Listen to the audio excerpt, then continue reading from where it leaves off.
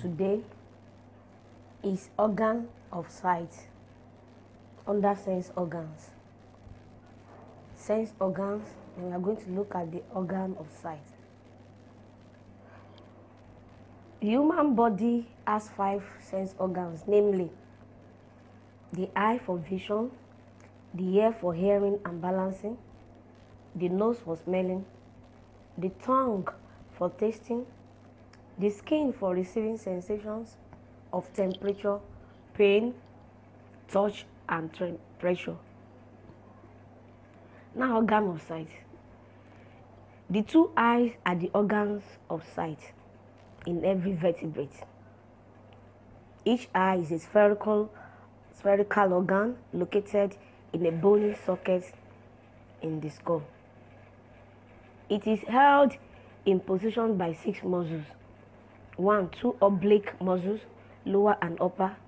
2, 4 rectus muscles, upper, lateral, median, and lower ones. The 6 muscles control the free movement of the eye in many directions. To move the eye, the 6 muscles work in opposing fashion against one another. Among these muscles, towards the back of the eye, is a thick optic nerve which connects the eye to the brain. A small portion of the front part is exposed. This part is protected by the upper and lower eyelids and the eyelashes. Beneath the eyelids are tear glands. These secrete a saline fluid known as tears, which moisten the conjunctiva, and it washes away dust particles and insects and destroys most bacteria. It contains a chemical called lysozyme.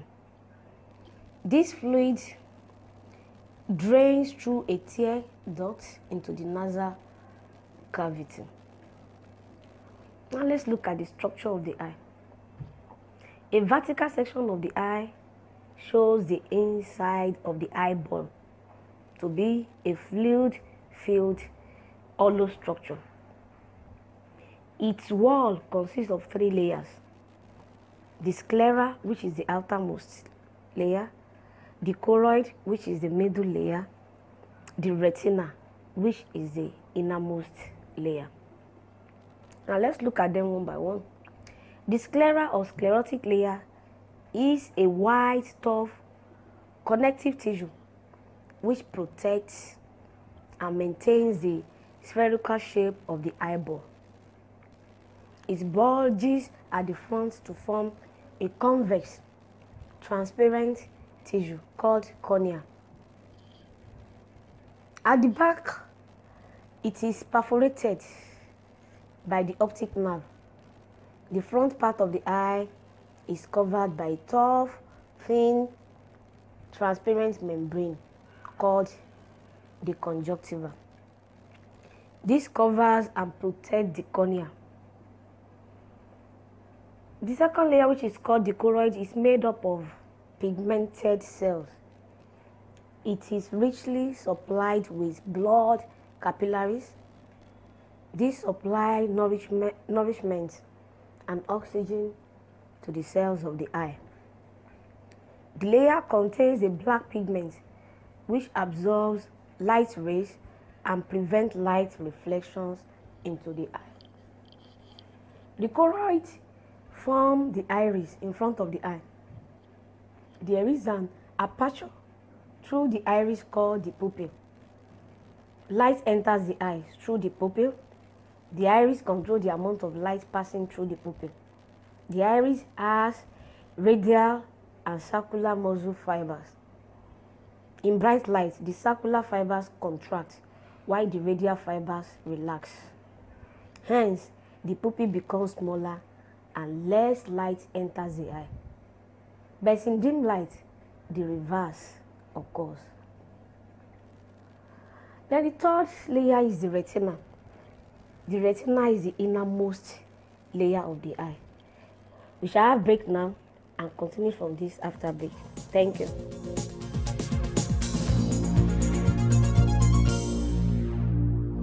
You are welcome back.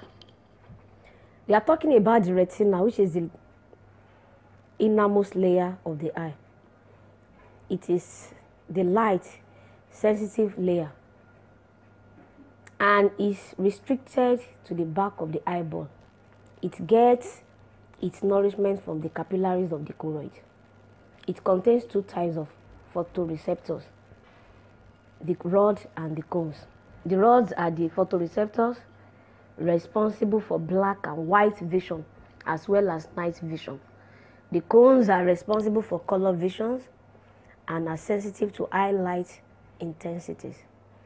Images formed on the retina are always inverted and smaller than the real objects.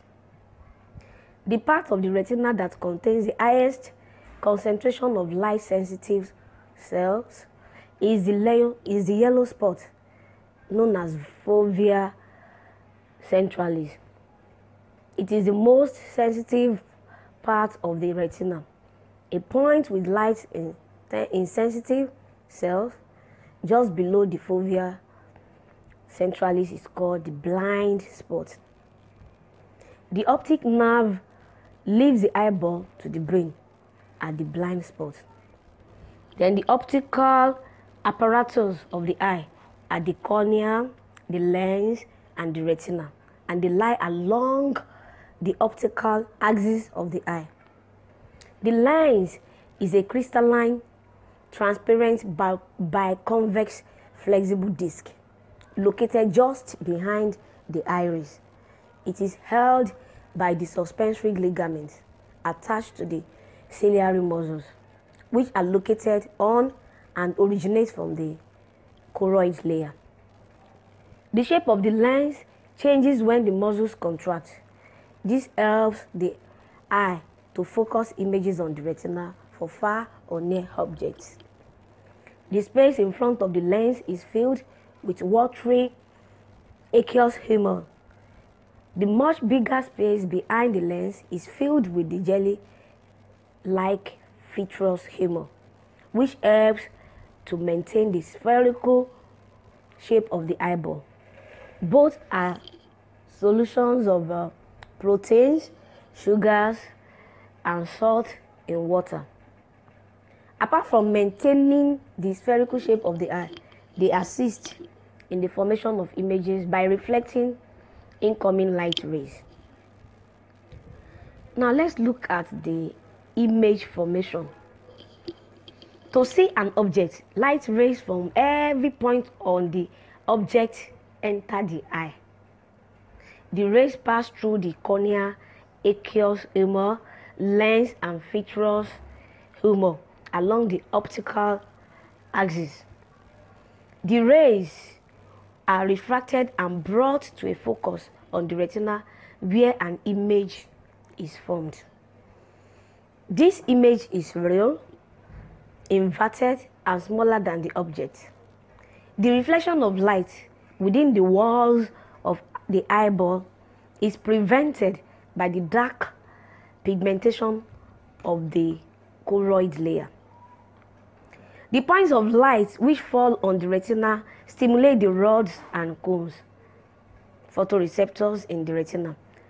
The electrical impulse initiated is then transmitted to the brain, which interprets it as upright with the correct size and distance from the eye. The object is most clearly seen. It's most clearly seen when the image falls on the fovea centralis. Now, what is accommodation? Accommodation is a reflex action of the eyes, and it can be defined as the ability of the eyes to focus properly images of objects from far and near on the retina. When focusing on distant objects, the ring muscles of the ciliary body relax and move away radially from the lens. This tightens the suspensory ligaments so that they pull radially on the lens. These actions cause the lens to flatten and become thinner so that light rays falling on it are refracted. We shall stop from here and continue after break. Thank you.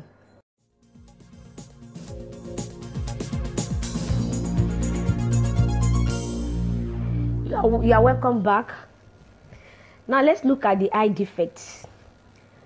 Whenever an image cannot be formed properly on the retina, we say the eye has a defect.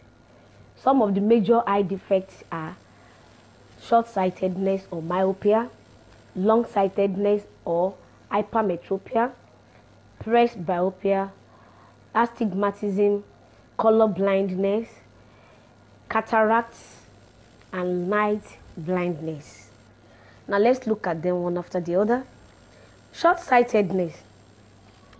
People who are short-sighted can see near objects clearly, but distant objects appear blurred.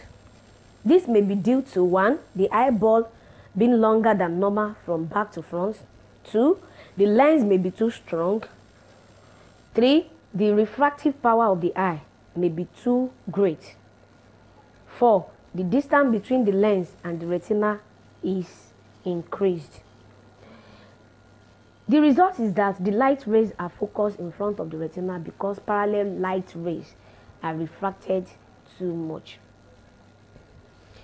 Short-sightedness can be corrected by using spectacles with suitable concave lenses.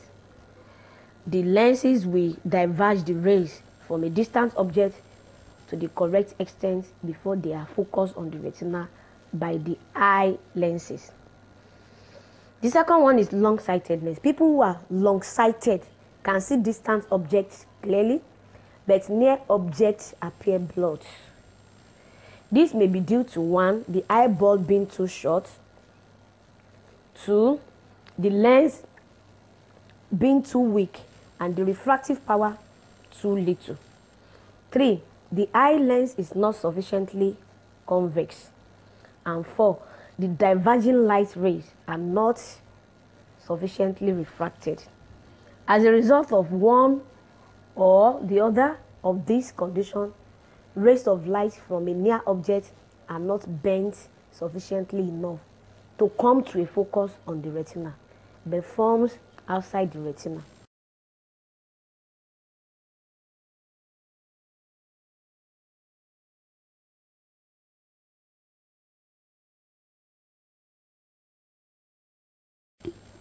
Long-sightedness can be corrected by using spectacles with suitable convex lenses.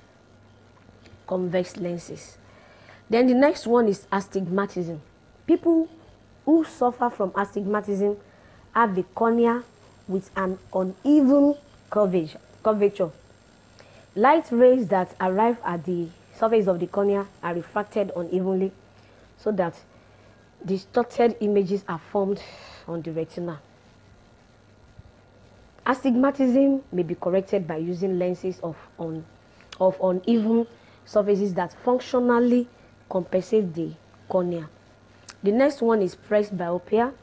The eye lens or ciliary muscles of many old people may become inelastic or hardened so that accommodation is reduced.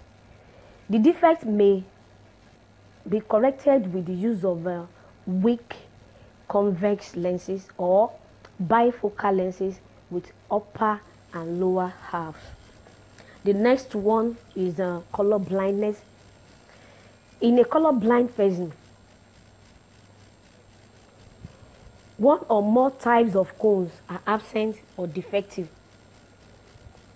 It is an inherited condition and can be detected by using special charts. It cannot be corrected.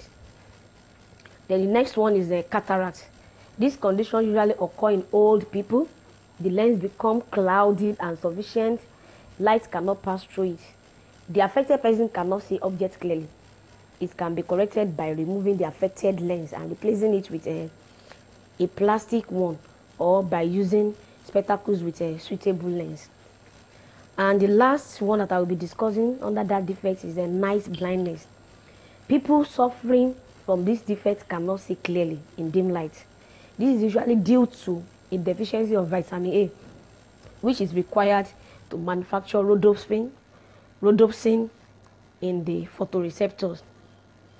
Other eye defects include pterygium, glaucoma, conjunctivitis, river blindness. Now let's quickly look at the care of the eyes. Do not clean the eyes or rub them with dirty handkerchief or dirty fingers. Do not read books in dim light. See a doctor in case of eye infection. Avoid looking into very bright light. So before I leave the class, let me give you an assignment. I want you to observe a model of the human eye and make a large well-labeled diagram of the eye. Thank you.